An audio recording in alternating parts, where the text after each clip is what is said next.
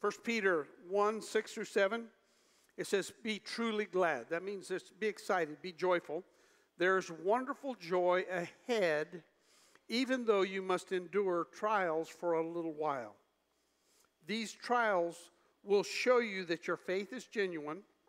It is being tested as fire tests and purifies gold, though your faith is much more valuable than gold. So when your faith remains strong through many trials, it will bring you much praise and glory and honor on the day when Jesus Christ is revealed to the whole world. Now, life has a way of dealing out difficulties. And one of the things that's going to happen to all of us, it's not if trouble comes, it's when trouble comes. It's how do you respond when difficulties come, when testings, when temptations come your way. Your choice, the way you make decisions, define who you are. Now, George, again, has great ambitions of becoming somebody great, of getting out of the little podunk town of Bedford Falls. And so we see that, but one of the things that defines George is that George actually has a deep love for people.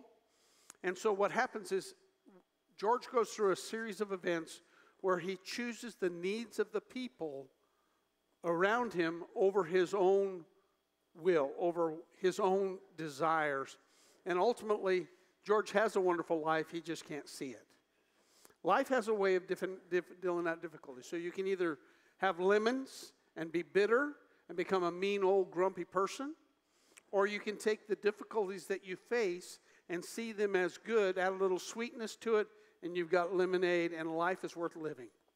So part of what this movie is intended to do is to change you, to have a little time of reflection and say, is my life really that bad? Is my spouse really that bad? Is my job that bad? Are my children that? And it's like, it helps you to refocus and see the good, not just the bad. Can I get an amen? Amen. So what George does is he imitates the life of Christ. Philippians chapter 2 says, do nothing out of selfish ambition or vain conceit. Now, we're going to talk about that vain conceit here in a little bit. Do nothing out of selfish ambition or vain conceit. Rather, in humility, value others above yourselves. In other words, look out for the interests of other people, not just what you think is good or what's important, but what other people's needs are. Not looking to your own interest, but to each of you, to the interests of others. In your relationships with one another, have the same mindset as Jesus Christ did. Well, what is the mindset that Jesus Christ had?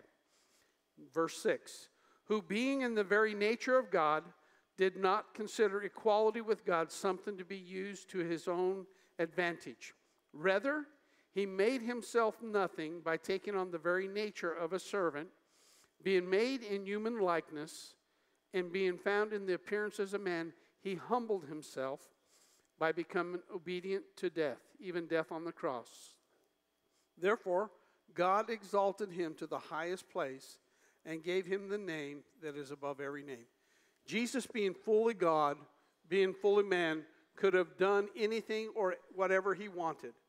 But he chose intentionally to give his life, to become a servant, and ultimately to live a life of obedience. And what Scripture says is that Jesus was tempted just like you and I are. But when he faced temptation, he chose to do what God wanted versus what his own flesh would have desired. He chose what God's will was. So God would say that is what we too, as believers in Christ, should do. Now, one of my favorite scriptures when I'm confronted with difficulties, just being a pastor in any given week, we have somebody who's lost a spouse or a loved one or a mother or a dad. We've gone through tragedies. We've gone through difficulties. And part of being pastors, we have to help people. Part of being believers, we have to learn how to help and comfort people. 1 Corinthians 5 says that we're able to comfort others in the way that God has comforted us. Again, God doesn't waste a pain. God doesn't waste a shame. So when we learn, when life does deal us some lemons or some difficulties, and we learn to turn into God and finds God's strength in the midst of them, if it's a sickness, if it's a a marriage situation, a financial situation, a health issue, as we turn to the Lord, find strength from Him, believe God to move in power, then we are able not only to help ourselves, but to help other people. Life becomes worth living. So what we're going to do is we're going to go ahead and run the first video.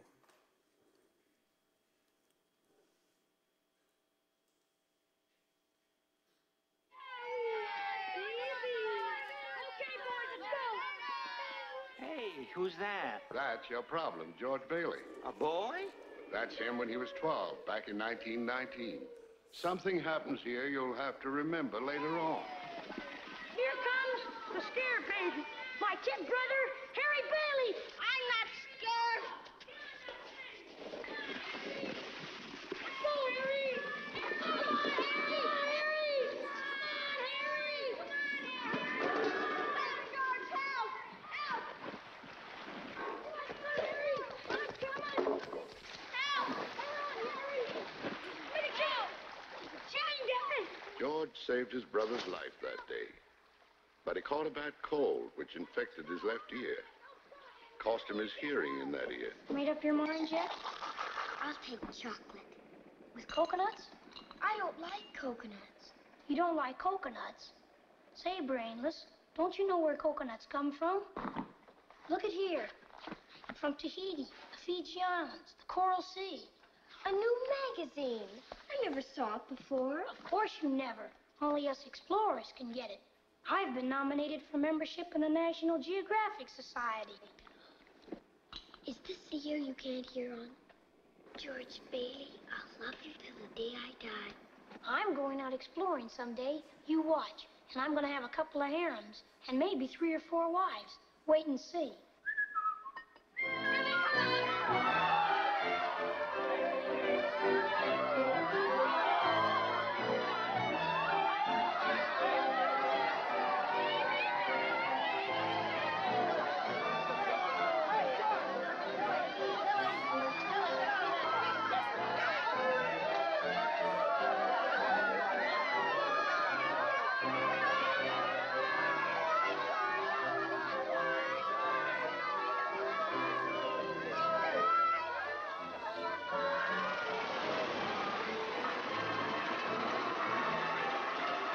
Bert, the cop sent this over.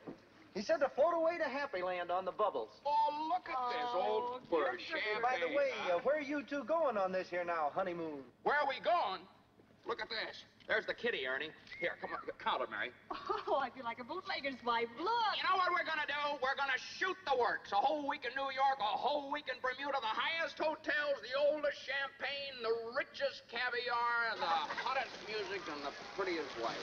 Don't look now, but there's something funny going on over there at the bank, George. I've never really seen one, but that's got all the earmarks of being a run.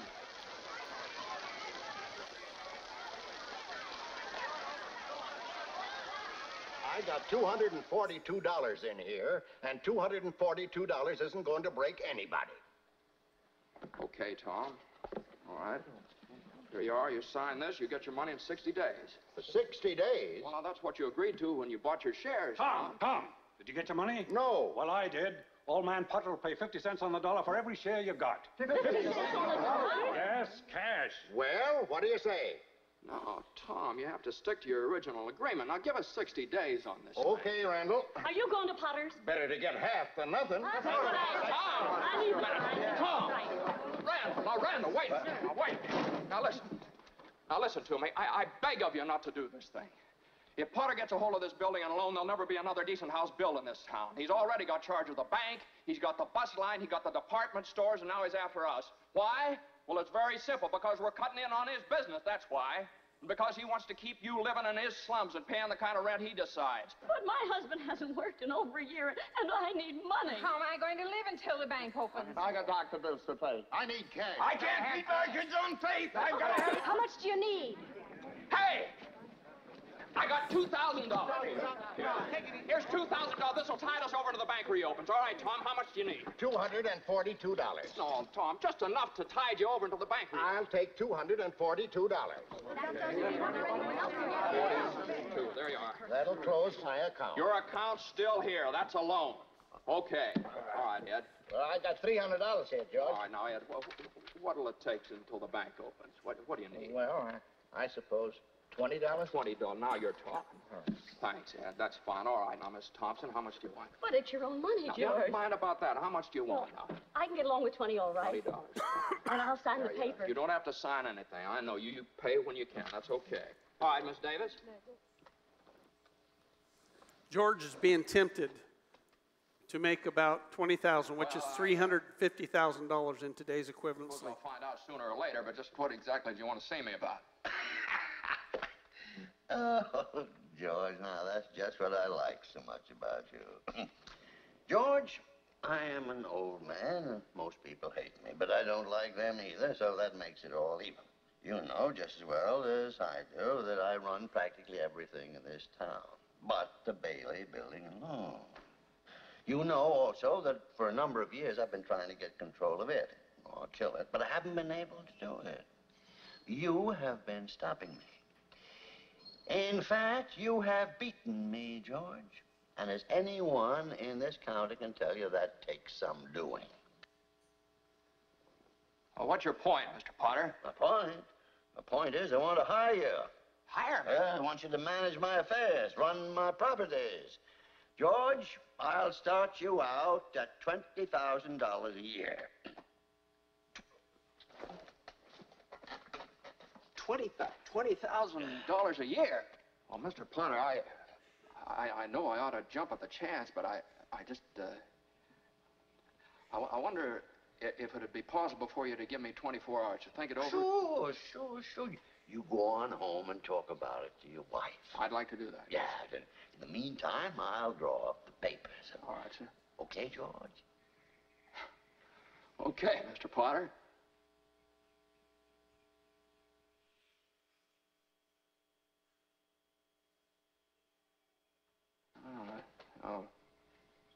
No, wait a minute here. Wait a minute.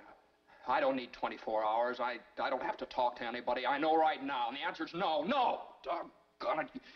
You sit around here and you spin your little webs and you think the whole world revolves around you and your money. Well, it doesn't, Mr. Potter. In the whole vast configuration of things, I'd say you were nothing but a scurvy little spider. And that goes for you, too. And it goes for you, too.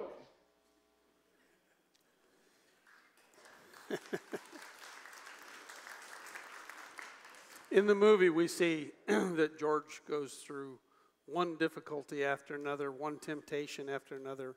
Again, he just shook hands with the devil, which represented Mr. Potter. And, one of my favorite scriptures is Romans 8:28. It says, "For God causes all things to happen for the good, to them that love God, to them that are called according to his purpose." In other words, God is going to allow situations into our life. He's not the author of sin, but temptation and testing will come your way. But God says if you'll turn to him and trust him, trust that he's a good God, trust that he's a sovereign God, that he has your best interests in mind, that no matter what happens in life, I know I will turn to the Lord and say, God, I will trust you.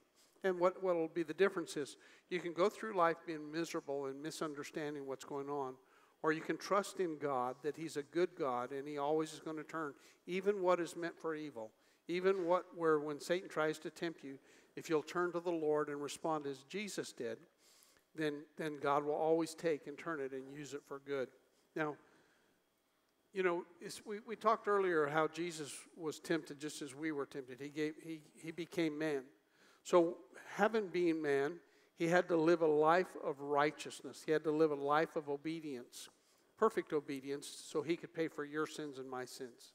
So in Matthew chapter 4, we see that it says that Jesus was tempted just like we were tempted.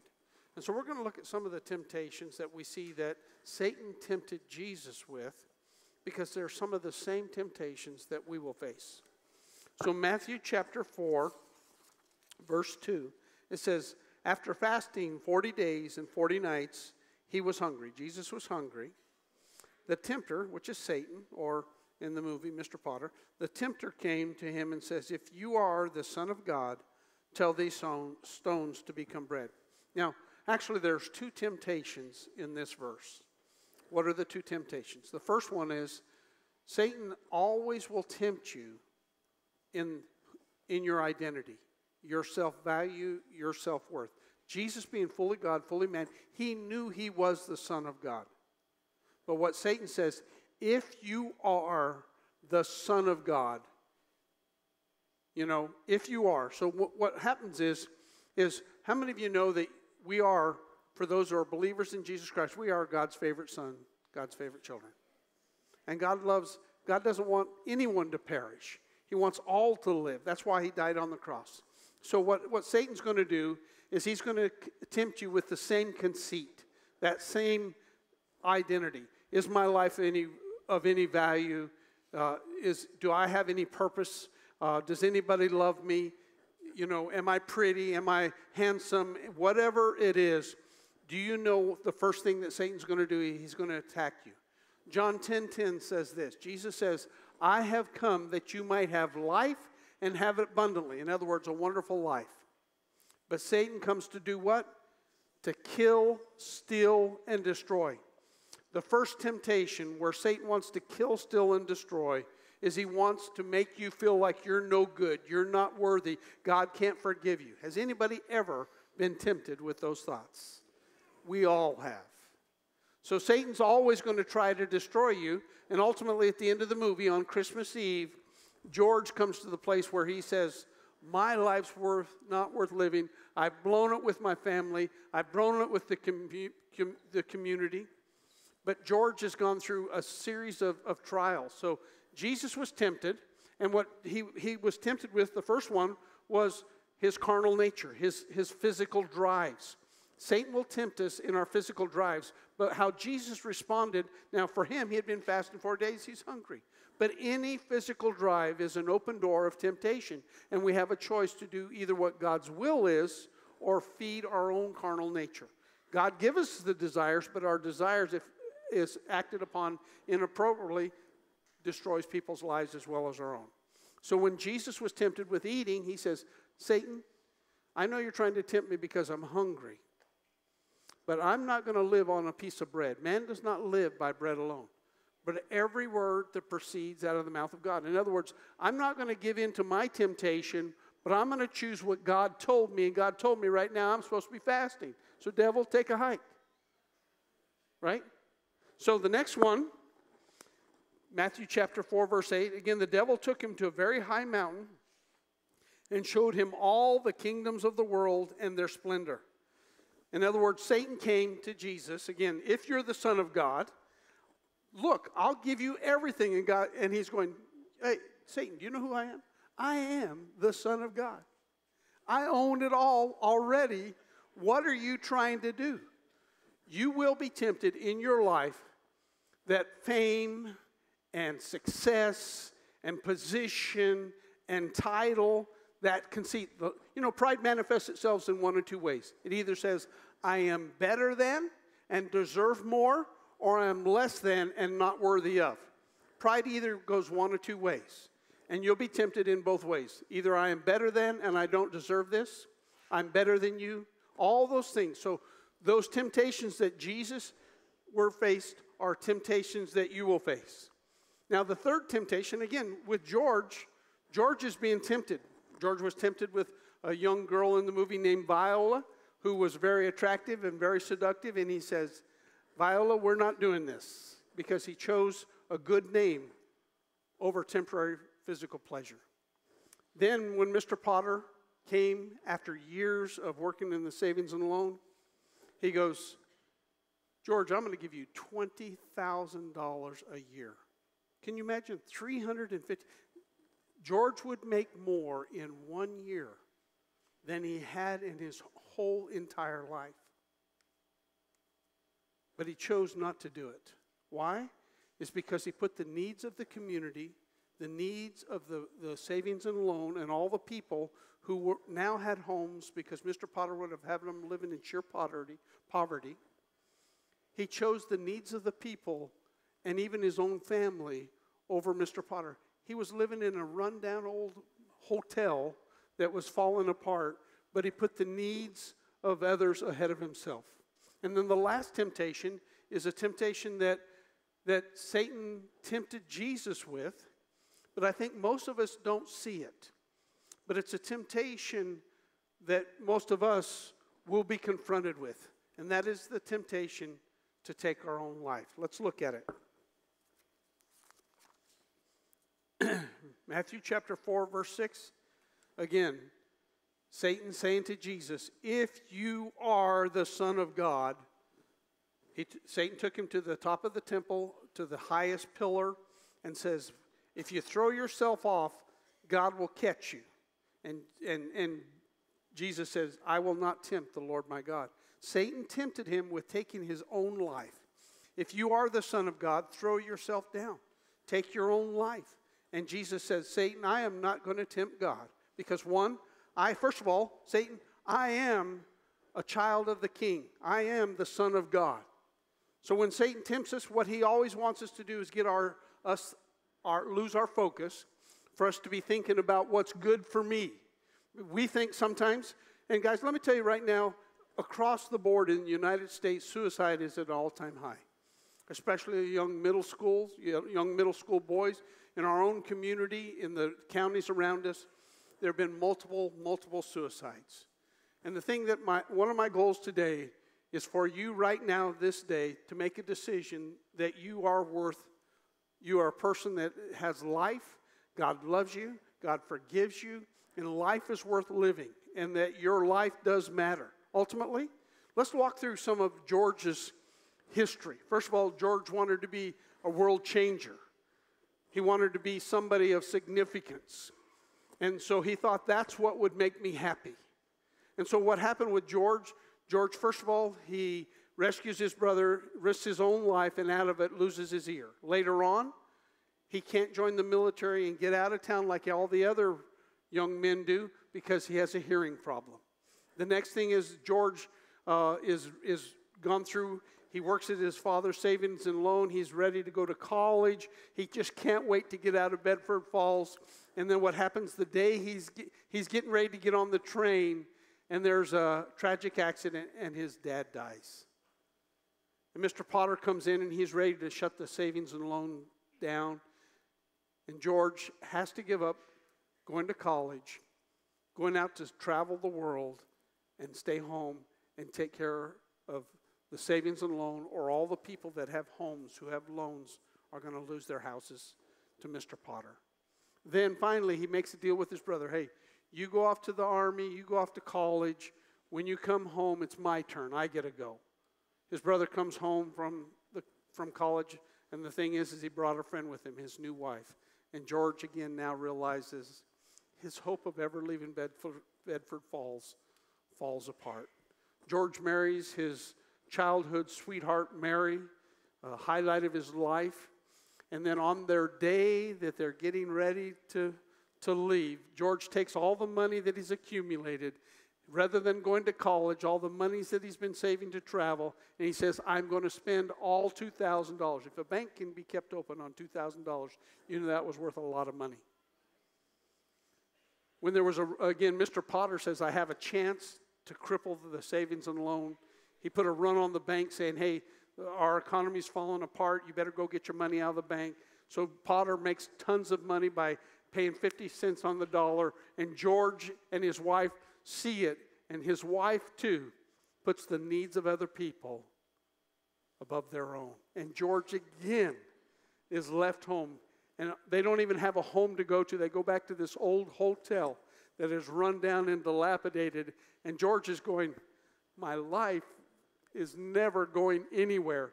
But he doesn't realize that right in the midst of it, it just opened his eyes. He has a wonderful life. He has the greatest wife. He has the greatest friends. His investment in the community is saving people's lives.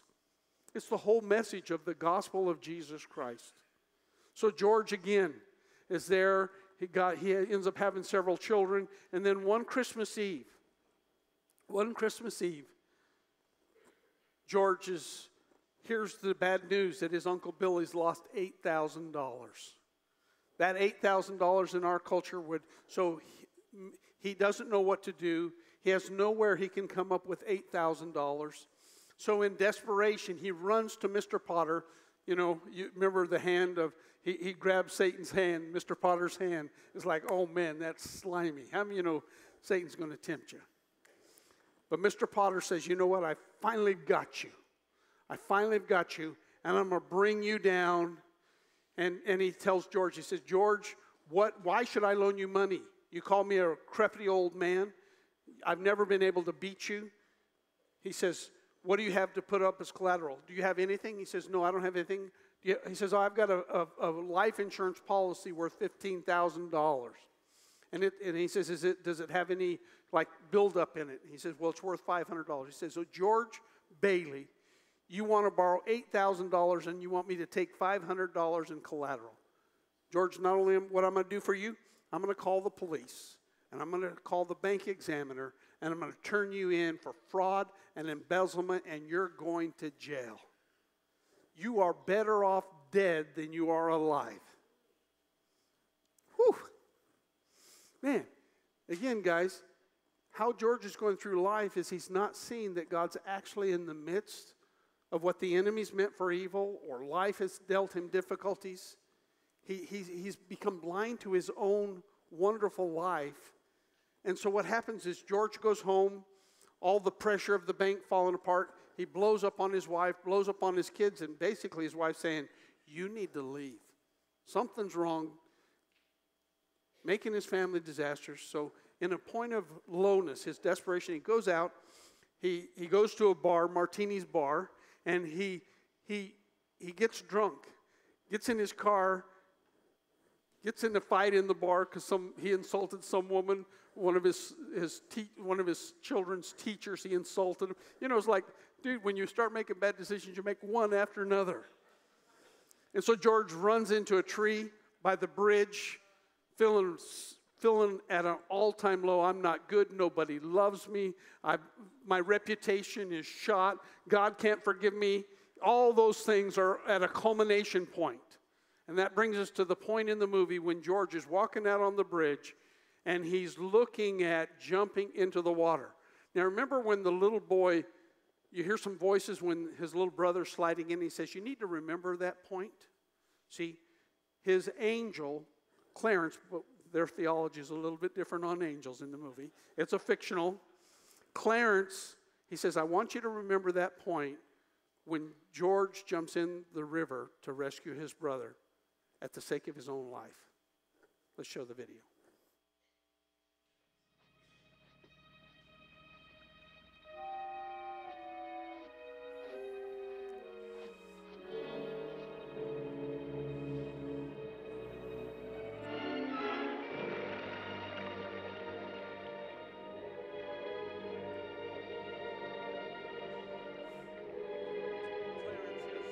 Guardian angel.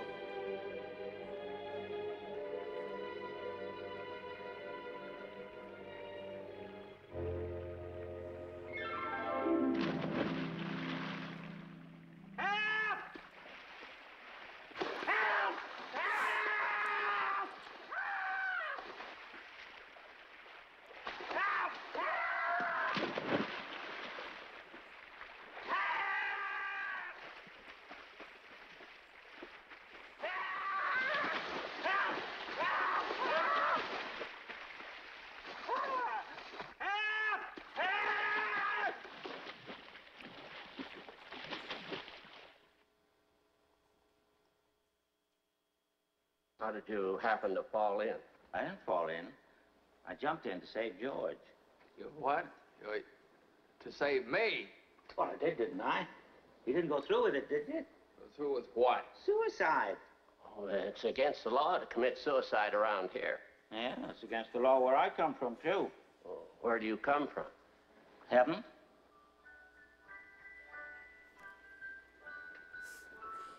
I had to act quickly. That's why I jumped in. I knew if I were drowning, you'd try to save me. You see, you did. And that's how I saved you. Very funny. Your lip's bleeding, George. Yeah. I got a bust in the jaw in answer to a prayer a little bit ago. Oh, no, George. I'm the answer to your prayer. That's why I was sent down here. How'd you know my name? Oh, I know all about you. I've watched you grow up from a little boy. What are you, a mind reader or something? Well, who are you then? Clarence Oddbody, AS2. Oddbody. AS2. What's that AS2? Angel, second class.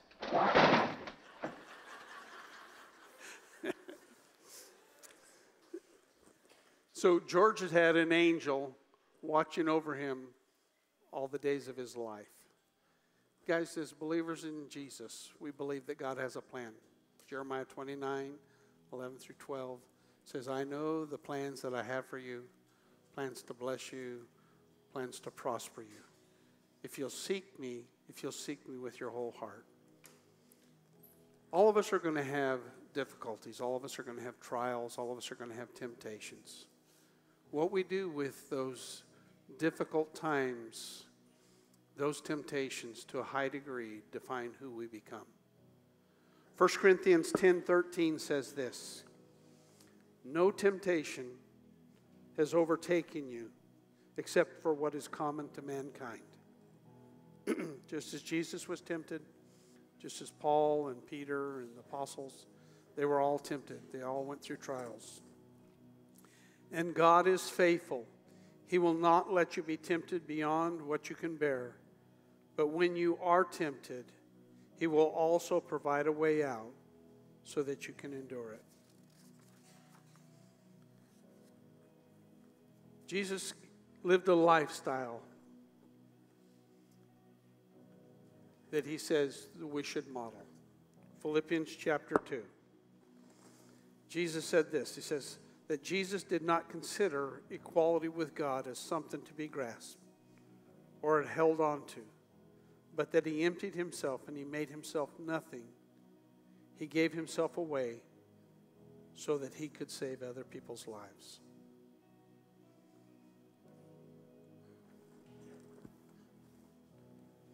Again, we're going to close. I'm going to close with prayer. But what is the response that you need to make today? The one that I most affirm want to say is that God loves you. And He has a great plan for your life. Even when you can't see it. And when life is falling apart. If you'll look to the Lord and trust that He is able to guide you, you will be like George, who has a wonderful life. So my prayer today is that God would open your eyes to see the wonderful life that is all around you. George's life changed in one day when he realized when God opened his eyes to the wonderful life, and it changed his perspective forever. You get to hear that next week.